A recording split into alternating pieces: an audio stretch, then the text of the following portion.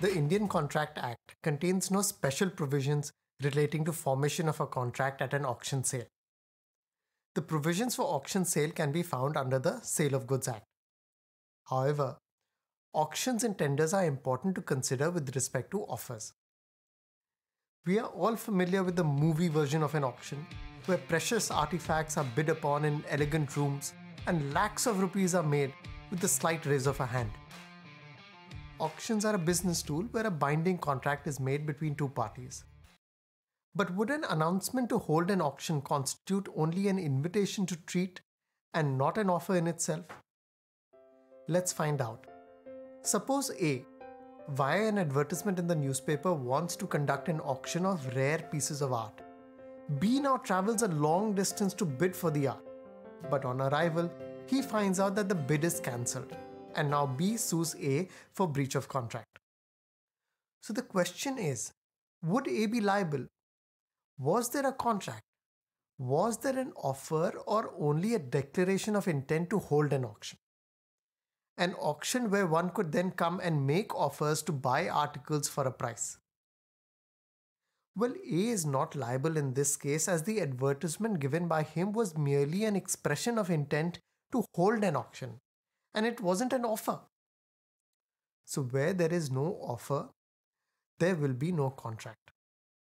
An auction announcement is only an invitation to the general public to come and make offers at the auction. In this regard, take a look at the case of Harris versus Nickerson. The facts of the case are almost identical to the example that I've just given. There was an announcement of an auction, and at the auction certain brewing materials, plant and office furniture were to be sold.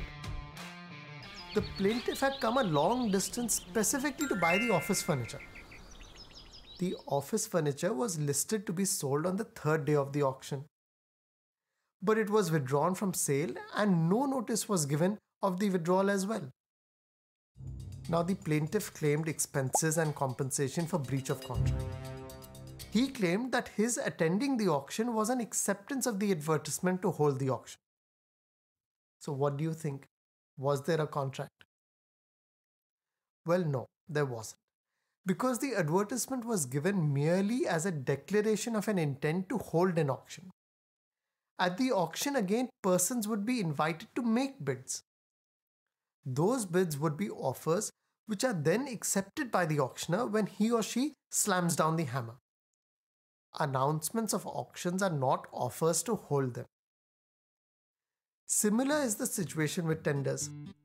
Suppose someone says, I intend to purchase books worth rupees 40,000 and anyone may approach me to make a sale.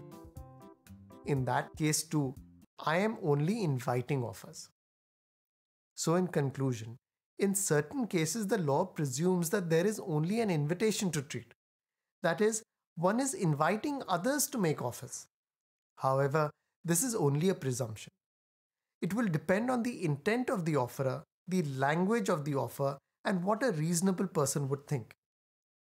If the offer is certain, not open to negotiation, with the intent to be bound as soon as someone accepts, then it can still be considered as an offer.